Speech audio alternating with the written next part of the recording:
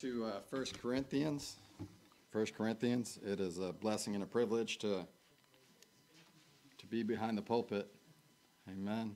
Amen. If you don't believe there is a God, just watch me stand behind this pulpit. Amen.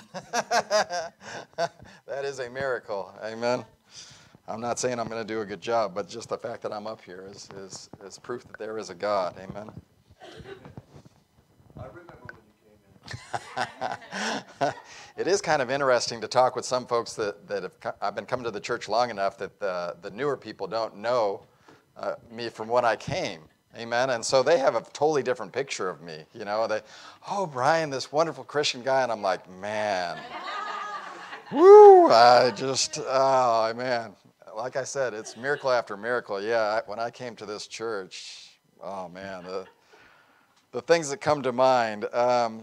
I had an earring. I was a druggie. I was drinking. Oh man, it's not even worth it. I was a lost cause. I'm still not much better. Amen. But every once in a while, the Lord uses me, which is a blessing. Amen. And so thankful to be here behind the pulpit. Like I said, if you've got a Bible, 1 Corinthians chapter 1. I'd like to tell the sound room, the title of my message is How Dumb Am I? How Dumb Am I? Amen. So if you want to poke fun at me, tonight's probably your night. Amen. But we're going to be here in 1 Corinthians chapter 1. 1 Corinthians chapter 1. And we're going to start in verse 22. For the Jews require a sign, and the Greeks seek after wisdom. Verse 23, but we preach Christ crucified, unto the Jews a stumbling block, and unto the Greeks foolishness. But unto them which are called, both Jews and Greeks, Christ the power of God and the wisdom of God. Because the foolishness of God is wiser than men, and the weakness of God is stronger than men. And then we see my life verse, amen. Verse 26, for ye see your calling, brethren, how that not many wise men after the flesh, not many mighty, not many noble are called, but God hath chosen the foolish things of the world to confound the wise. And God hath chosen the weak things of the world to confound the things which are mighty, and base things of the world, and things which are despised hath God chosen, yea, and things which are not, to bring to naught things that are, that no flesh should glory in his presence. But of him are ye in Christ Jesus, who of God is made unto us wisdom, and righteousness, and sanctification, and redemption, that according as it is written, he that glorieth, let him glory in the Lord. Let's pray. Amen. Heavenly Father, oh man, Lord, to just think about you is to be in awe. Lord, I can't imagine the distance between the earth and the moon, Lord, and you created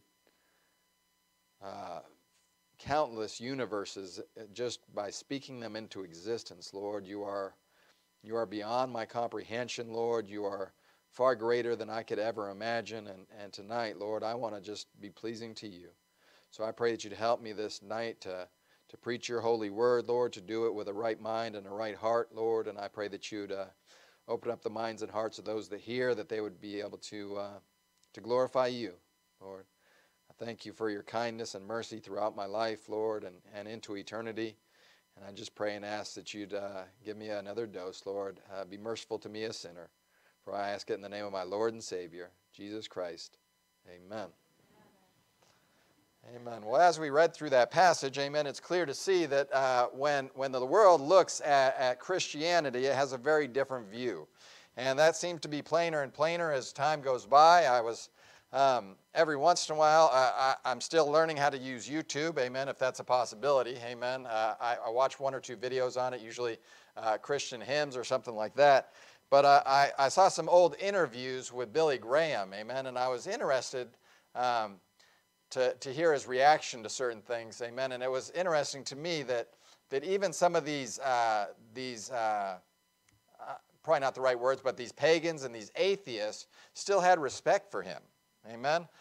They still showed him kindness because of who he was, a preacher, amen. And I kind of think about how things go nowadays. And you know, it just seems like there's more and more contempt for Christians and Bible and the church and Jesus. And so the world looks at Christians and sees foolishness. They think that what you have is just religion and a crutch. Outwardly, at least outwardly, I'll say it this way because many of them believe, amen? Many of them know they should be doing better. But outwardly, they say you are weak and unintelligent.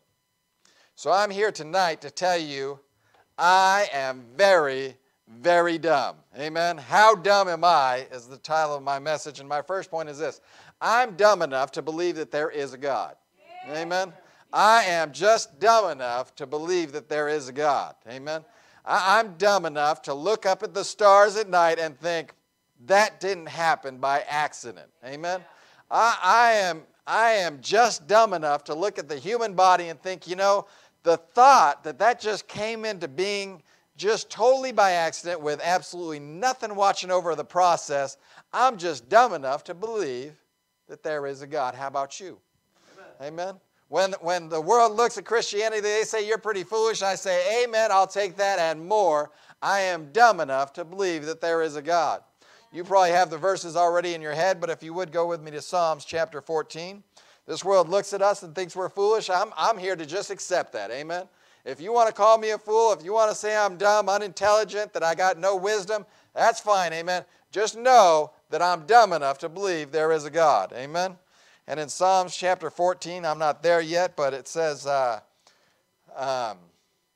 fool hath said in his heart, there is no God. Of course, we know that many of these thoughts that they have are strange and dumb, amen? When they look at us and they say science backs up their points and we kind of chuckle to ourselves, amen?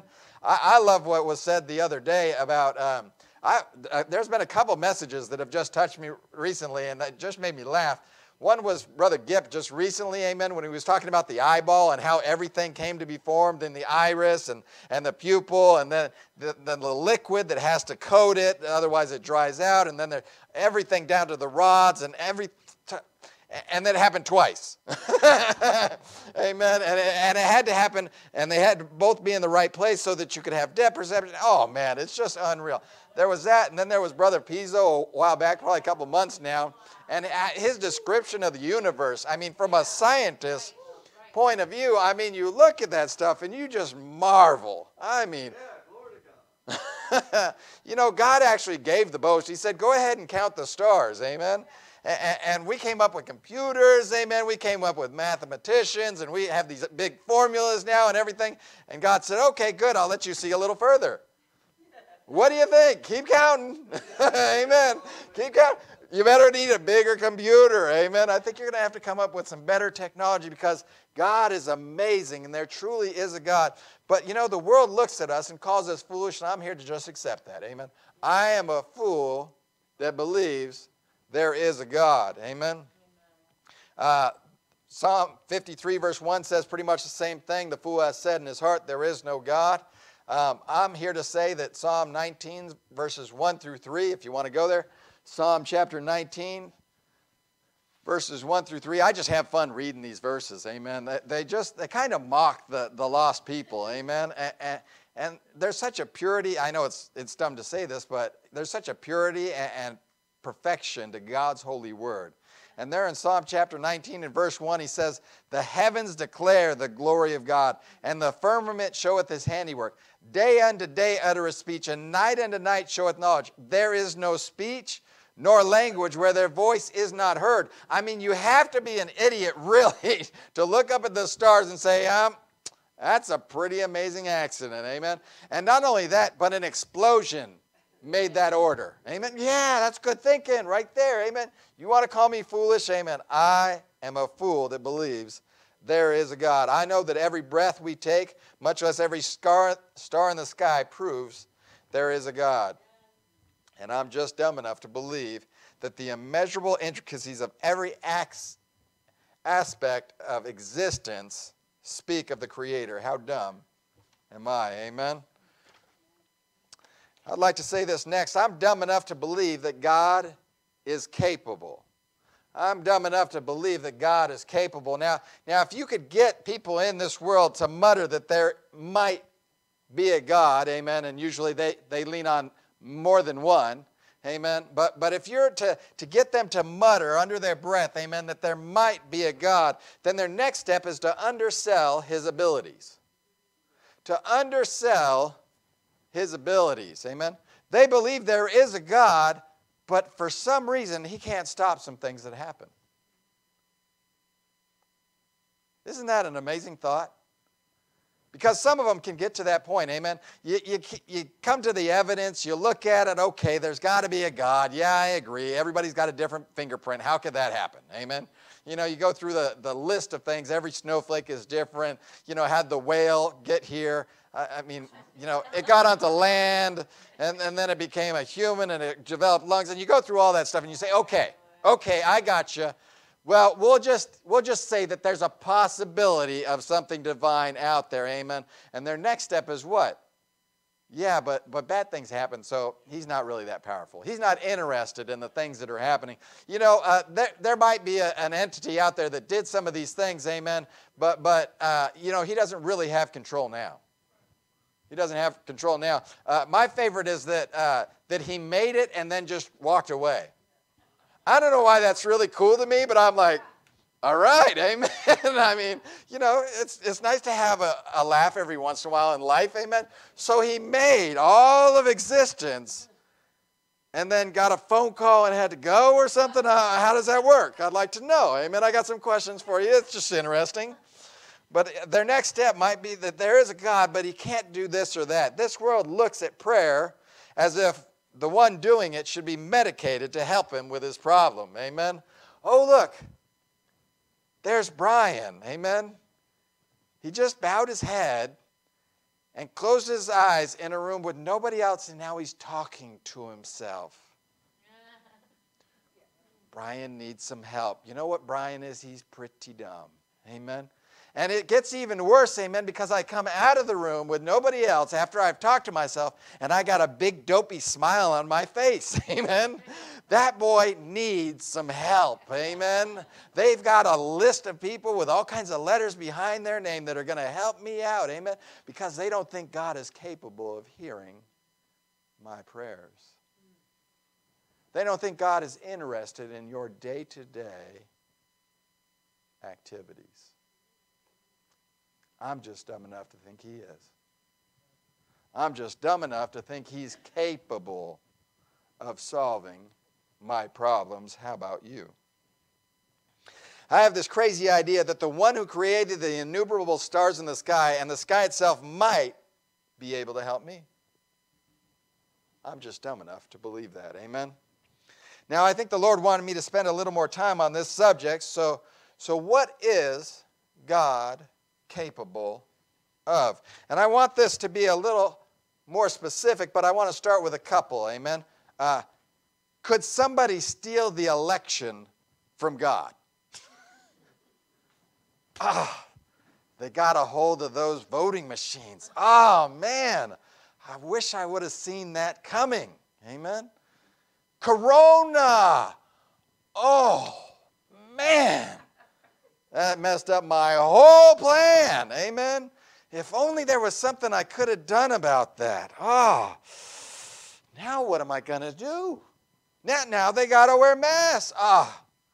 Now we can't preach. We can't do any of this stuff. You know what, guys? Let's just call it a night. Amen. We didn't see this one coming. Amen. What are we going to do? Amen. But I want to be more specific. Can God help you with what you're going through right now? Now, I should have said this, but before you answer, I want you to think about how you react to the things that come in your life. I've been experiencing this lately. Amen? You know, the problem comes up, and I don't think, God can handle this. That's not my first thought. Amen? Can I just tell you? That's not my first thought. I don't think, for God, that's nothing. Amen? You know, what's the big deal? You know, Greg or Ruth's got a health problem. Hey, God can take care of that. No, I'm terrified. Oh, what's Amber going to do? What about little Joanna? I'm thinking, I'm just I'm almost in tears about little Joanna. What's this little girl? That's her daddy, and I'm tore up about it. And that's probably a good thing, amen. You should minister to the people like you're in their stead, amen. But it's like I bypassed the part where God's got it under control. How about your problems right now?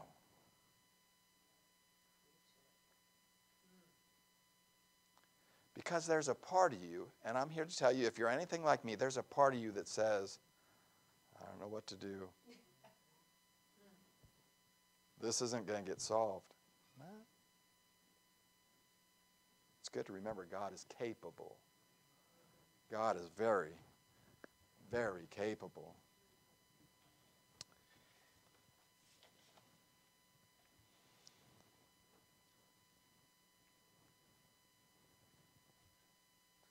I'm just dumb enough that God can write and keep a book.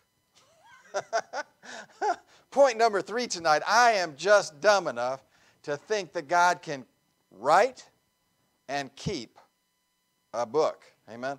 Now, one of the things that I'm kind of looking into, studying is probably a bad way of saying it, amen, but just looking into is debate more or less from a Christian standpoint, amen. And so I look at some of the things that people say to Christians, and I look at the responses that other people have given, and I think, oh, well, that's a good one, amen. Yeah, what does the Bible say about this? And I'm trying to look at some of these things.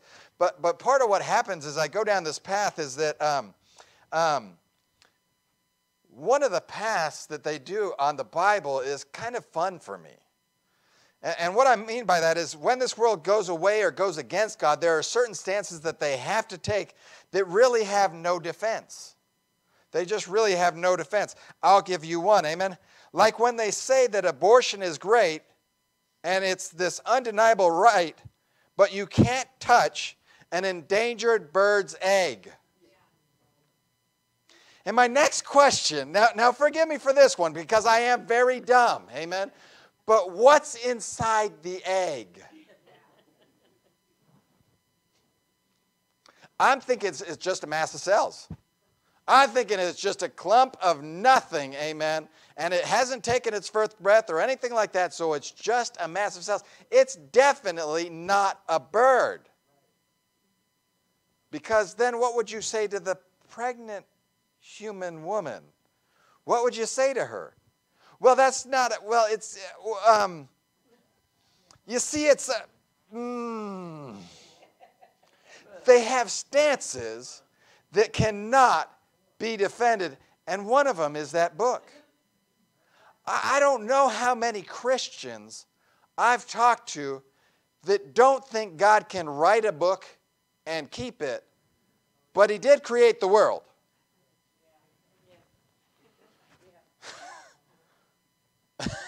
Now wait, say that again. I'm sorry.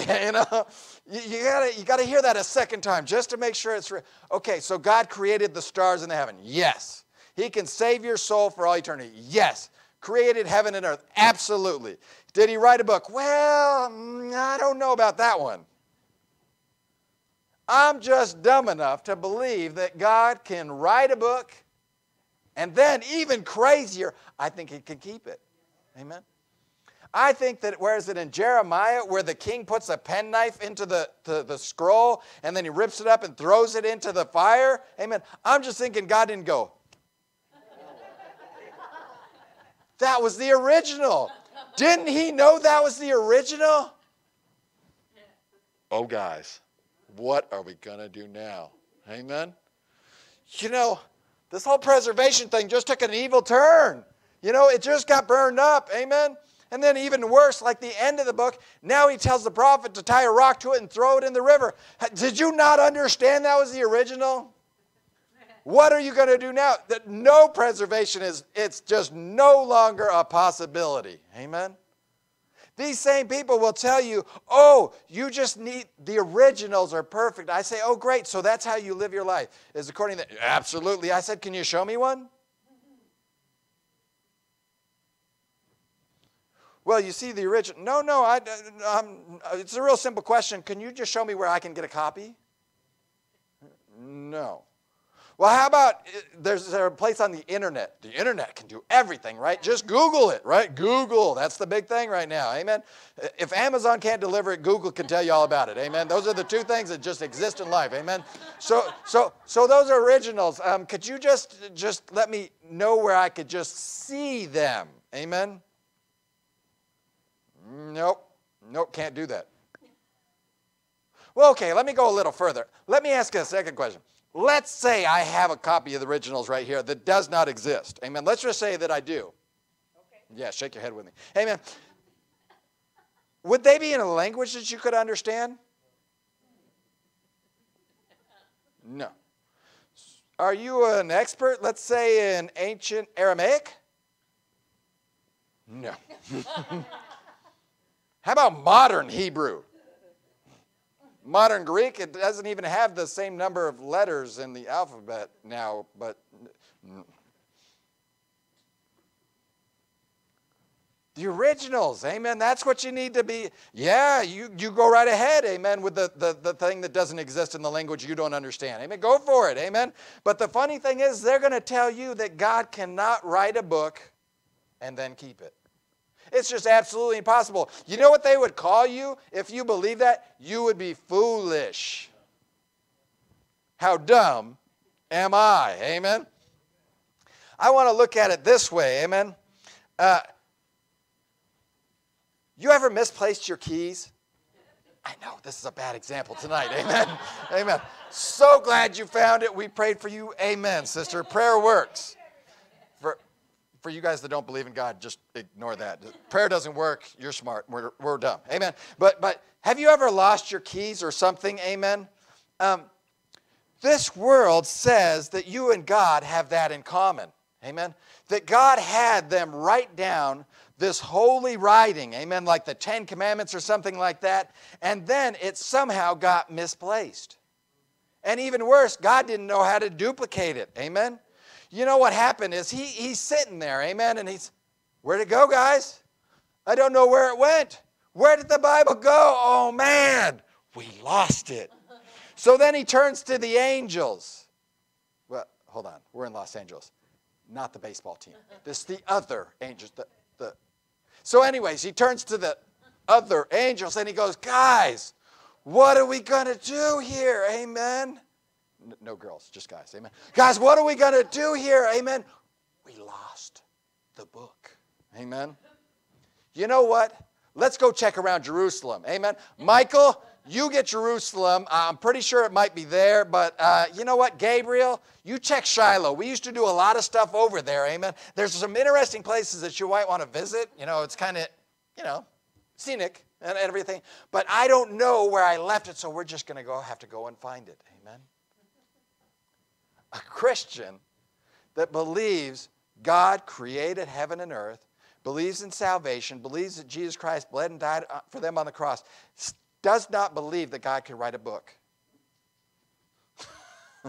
You know what I am? I'm stupid. Amen. I'm stupid. Amen. I am a couple sandwiches short of a picnic. Amen. My elevator doesn't go to the top floor. Amen. I'm sharp as a marble. I got all kinds of problems because I'm just dumb enough to believe that God can write a book and then keep it. Amen. I was told that there are certain things like how many originals there are of certain things like Shakespeare and things like that they don't have the originals of those anymore. So that's it, amen?